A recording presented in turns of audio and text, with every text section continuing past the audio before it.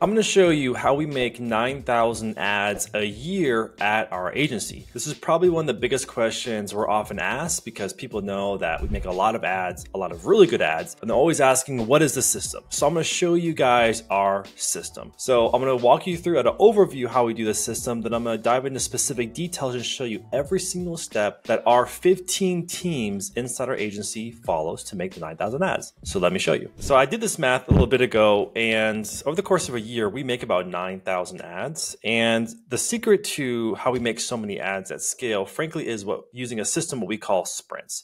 So if you don't know what sprints are, maybe you've heard the word Scrum, but it comes from the book Scrum. Surprise, but it was used heavily with software and the tech industry. But there's been a lot of applications in engineering, advertising, design, web design. And that process, it just brings structure into what has to get made, but then doing it by bringing sheer focus into a short amount of time to get it done. So I'm going to walk you through an overview of what that is. So if you don't know what sprints are, this is essentially what every sprint cycle follows. This is what we follow in any other industry, tech, like I said, SaaS, engineering, where there's certain steps in a sprint. So every sprint, or Scrum, if you know that term, you have what's called a sprint backlog. That is the log of everything that has to get done or wish that you can get done or ideas, right? You essentially just collate all those ideas.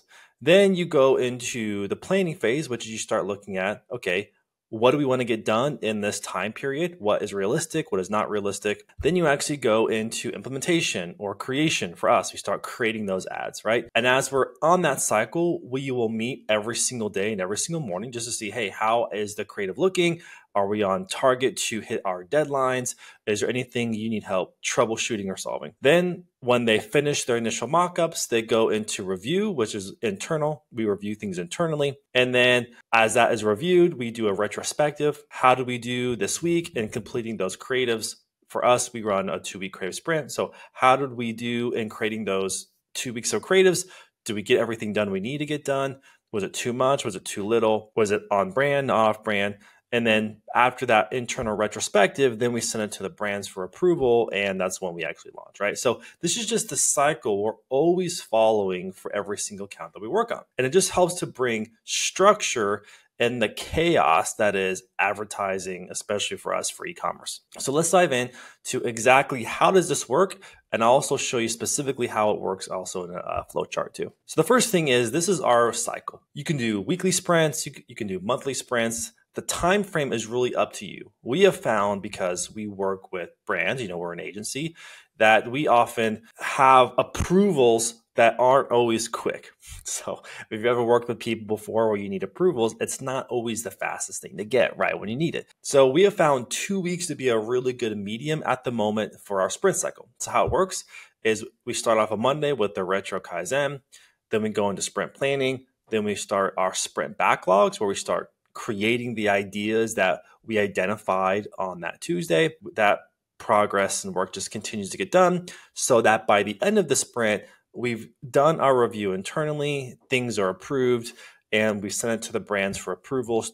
And if they approve it, we launch it, right?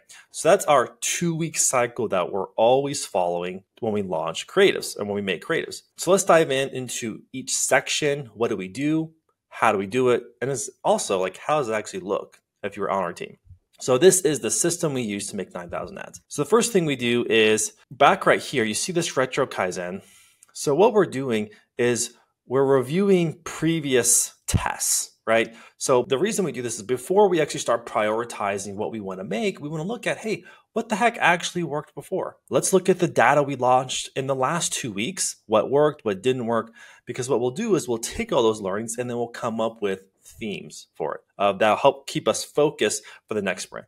So we use, this is actually Motion. So we use Motion and we look at all the creatives that we launched in the previous week cycle. We will review the data. We'll also write down our hypotheses, what worked, what didn't work, just so that we've had the chance to properly think through the creatives. Because if you're not thinking through and you're not actually looking at your creatives and asking what worked, what didn't work, why, you're not really learning, are you? We'll also dive into, especially for video, all the video analytics, thumb stop, hold rate, all those metrics that people get really nerdy about, because we're doing that so that we can come to the meeting and we can say, Here's what's working, what's not working. That'll determine what do we iterate on. That'll determine what do we have to just make a whole new fresh idea about. So we do that first, and then we actually go and the team starts putting in their ideas, right? So we use a backlog. You can use a backlog in Google Sheets and Asana and ClickUp. Where you use it isn't as important as long as it's one place that your team always comes back to. That's the most important thing. And everyone on the team who works on that brand is responsible for adding items to the backlog. It just so happens that now it's in our team's habit where throughout the weeks and the days, they do this naturally when they have an idea, and that's okay. But you add it to the backlog because you want to show up to that meeting and you and your team have discussion on what do we need to make? Because every team is finite, meaning you don't have unlimited resources, unlimited time to design everything. So you need to come up with all the ideas you guys can, and then as a team, decide and prioritize which ones you want to make. And so on our backlog, which I'll show you a real example here in a moment, we essentially outline what's the status, what's the name of it, what's the type of creative are we recommending that we make. If you care about different funnel stages, that's fine. What channels, what's the description or hypothesis, or are there specific links that is important to reference when you want to prioritize that, whether that's inspiration, whether that's another ad you saw, whether that's a particular creative that the photographer shot or the videographer shot, you want to link that here too, so that when you guys come to that meeting where you prioritize what to make, everything is there for people to make the right decision. Okay, so that's that part. We make the backlog. Then what we do here is once we determine, prioritize what we're going to make, then you assign it. So we actually use a ClickUp. That's what we use now. We used to be on Asana, which is fine. So what we do now is we just brief it in ClickUp. And I'll show you a real example here in a few moments where we brief it. We fill out the entire brief, the hypothesis, link the assets, link the description, because that gets handed off to our copywriters and our designers to then make. And I have to tell you, the secret to having a great ad, if you have a big internal team, is in the briefing. Have really great briefs and you get really good creatives. Have crappy briefs, and that's when you get the frustration of you ask a designer or copywriter to write something and it didn't hit what you want because you didn't brief them properly. And again, this is the stages we follow every ad that we make. Then what we do here is once that is made and we go through that process of making it, then what we do is we actually send that to approval for our brands. So we send to them to approve. And when we send to them for approval, we actually tell them why we made it. Hey, here's why we made this ad. Here's why we think it's going to work, because we want them to also learn and them to be informed. And if you're an agency or you work with people or you're a freelancer, I actually recommend that you do this. The moment we started doing this, we saw revisions fall through the floor. The reason why is because unless you tell someone why you made something, they don't have the context of what's inside your brain. So if you send them a creative, then tell them, here is why we made this particular creative. So now they have the full context to make that decision of whether they want a revision or, hey, let's just see how it performs. Then after that, based off approval, we launch it, right? That essentially is our sprint cycle in a nutshell. It's not that complicated. It's just bringing structure into the exact steps that have to be followed to make that happen. Now, what I want to do is I want to tell you some of the secrets that we have learned along the way to have a really great sprint cycle. Okay, so I actually mapped this out for you guys. So here it goes back to that cycle. You see the retro Kaizen, the sprint planning, the backlog, and the creating of those assets, and then the approvals. So here's how the things work. Is you essentially have right here is we just came from reviewing results. Now it comes time to ideate. We're looking at learnings. We're looking at what do we need to change in our creatives based off what we learned. Where do we go now? What's the next step? That goes into the backlog. The big secret that we have found when we're determining what to make for the next 2 weeks is to theme it. Come up with a theme. Theming is a really great creative tension exercise that gives you the creative tension to help focus yourself from the unlimited amount of possibilities and ideas. So for example, you could have the theme, by the time I'm making this video where it's a Valentine's Day, the theme could be a Valentine's Day themed creative assets, right? Just helps to theme you and what you want to make. But essentially, you have your backlog of ideas. Then your team meets and you guys prioritize, okay, what do we want to make? Of these ideas that we have, which ones do we think are actually going to move the needle the most? Which ones do we need to make for whatever reason? Or what are the ones that we just don't have any confidence in? Cool. Then we prioritize, these are the assets that we want to make. And then in the briefing, determine like how many variations. Then essentially we go into creation mode, right? So we have these different creative assets. We make those assets pretty simple. Once that's approved, we launch it. Okay. After it's launched, by the time we have the next sprint, we come back and we show results.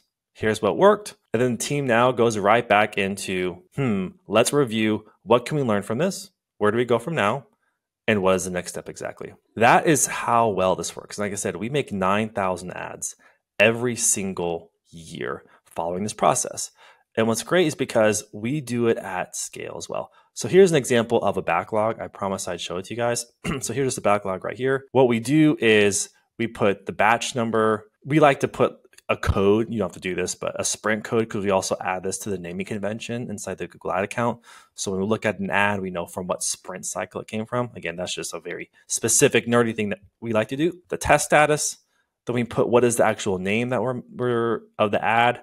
What's the hypothesis? Then we go here and what's the prefix? Again, this is just a code that we put inside of the campaign and ad set inside meta ads. And then there's a big two things that we differentiate is we track, are the ads a winning in testing or a winner at scale? Because if you ever run ads for any amount of time, a winner in testing is extremely different than a winner at scale. They're often very much not always the same thing. And so we track and test between both of those because we have to make sure that we're focusing on ads that scale and not just ads that win in testing, right? Very different. Then we do a post-test analysis after it's run its course. And then essentially we have every ad that we make, we have a link to the demo report, which I showed that to you guys. So just to reference, again, the demo report looks like this. This is a demo report. So it's essentially just reviewing the ads, the metrics, as well as writing down our ideas of what worked well and what didn't work well. So that is the demo report. So if you want to focus on just iterations, if you want to focus on brand new concepts, if you want to focus on listicle style, on statics, it doesn't matter. It's up to you to determine what you want that thing to be, but it brings a lot of focus for your team. The second thing is just come up with some way to track how many creative assets did I make in the sprint, so that over time you can see yourself, are you guys getting more efficient? Are you making the same amount of creatives now as you were 3 months ago? Are you increasing the amount of creatives that you can actually make? And then the third thing I'd recommend is don't skip on taking the time for your team to look at every creative you make and physically write out what worked well, what didn't work well, what can I learn from it, what do I need to change. There's something very powerful about putting either pen to paper or actually typing out those questions for you and your team, and then give you guys the space to come up with new ideas. Every time that we see a brand come in, or we actually consult with the brand and their marketing team, we often find that they're missing the space and the actual, what we call the retro review of just thinking time. Thinking time is important. At the end of the day, if you're making creative, you are using your brain, which is the most valuable asset. So you want to make sure you give yourself the space and the time to think through what worked and what didn't work. So that's it. That is how we make 9,000 ads a year. If you have any questions, put it in the comments. I'll see you in the next one.